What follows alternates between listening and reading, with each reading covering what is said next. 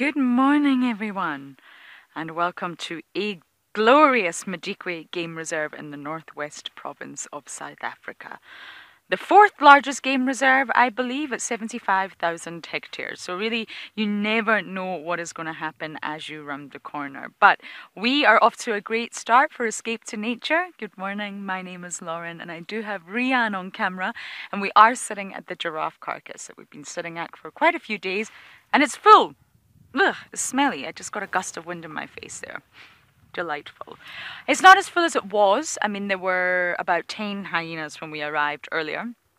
The pied crows are really swooping in now, and the jackals, I think there are only a few. But still, there is life around this carcass. Look who's just arrived. Aha! The situation really has changed now. Jackals have ran. Hyenas are not happy.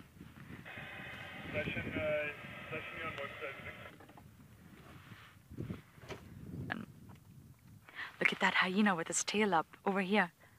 They're putting their tails up. Two of them. Look at that.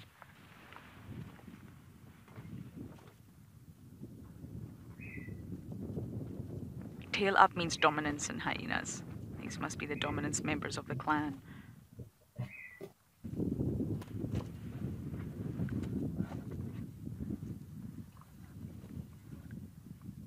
I don't know what these two are hoping for. They've got their tails up though, but they're not...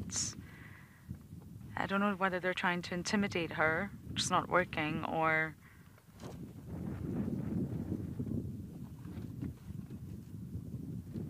They're looking for backup. These hyenas are looking for backup. They want to chase her away. That's why they keep turning around. It's a numbers game.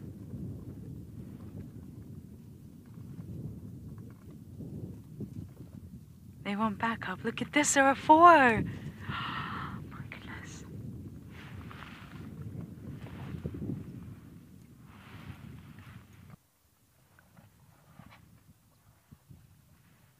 I can't believe this.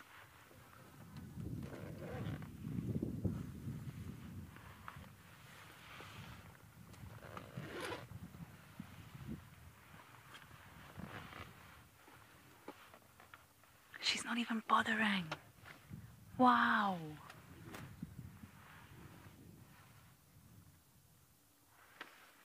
Where's she come from? Because she's not been on this giraffe. I've been here for quite a few days now. And there's not been a lion reported on this giraffe.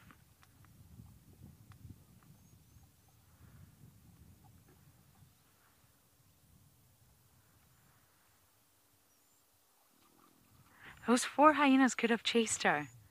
They just didn't.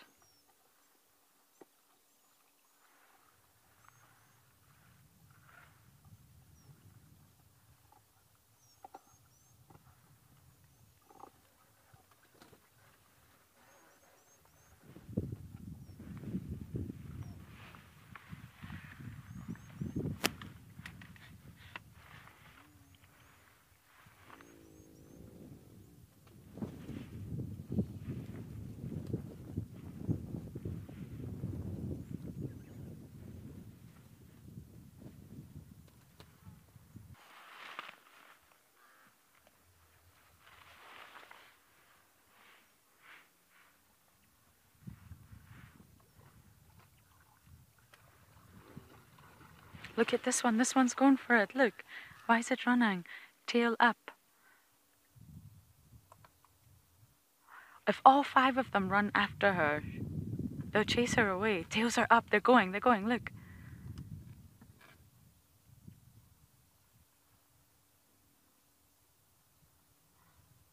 There's another hyena coming in from the other side.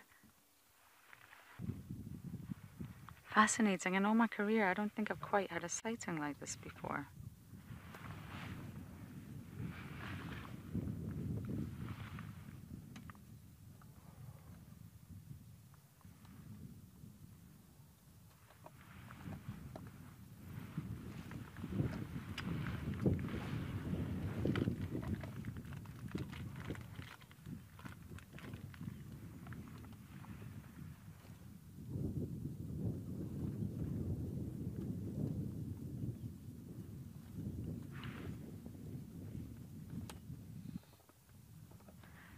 All it would take for one hyena to suddenly make the choice to chase, and chaos would ensue.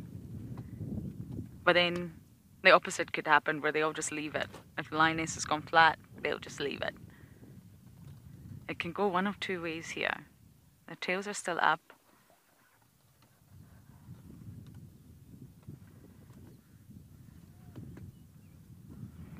And this one's leaving.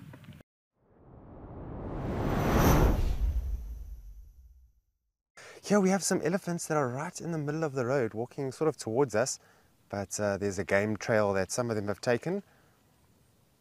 You should see this young one take that game trail now. So we've got to be a little bit careful because they're all scattered around us. Some of them are in the thicket, some of them are ahead of us, and then some of them are also on the other side of us. So we're just going to make sure that we don't get trapped here, because it's a very tricky environment to work in.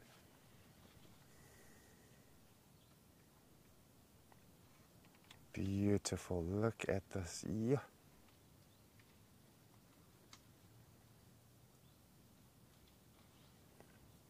So let's see what's going to happen here. We might just need to reverse, but we're just going to wait and see.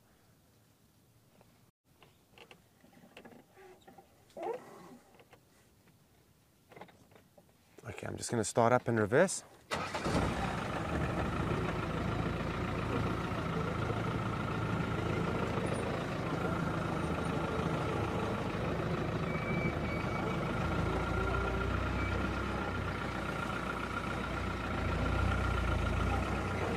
We actually saw the baby running on the road earlier on, bouncing around, being all clumsy and all.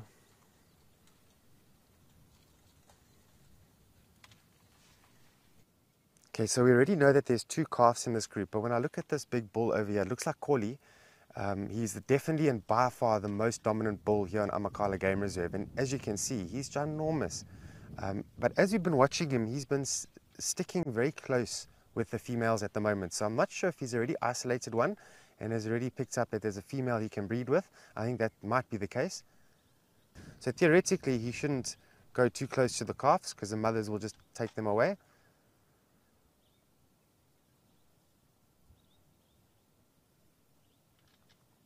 But I often wonder what a baby elephant thinks to itself when it sees a great ginormous bull like this, that one day I'm going to be big like him. So he's massive compared to them, weighing almost 5.5 tons, I would imagine.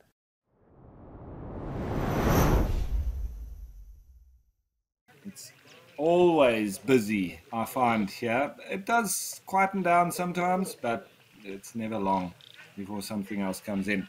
And while we're sitting here, just looking at these beautiful colors, there's hardly any clouds in the sky. There's one or two there in the background. But this is what I've always been talking about, the real contrasts that you get in the desert in particular. Obviously now a little bit later on in the day, so heading towards midday, the contrasts are not as sharp. But even now, it's still, you get these oranges, yellows, browns, blacks, whites, and then the reflection of the blue sky on the water, and it just makes for extreme differences and wonderful photography. Folks, thanks for watching. It's been a wonderful day. We'll see you again tomorrow. My name's Ralph Kirsten. Bye for now.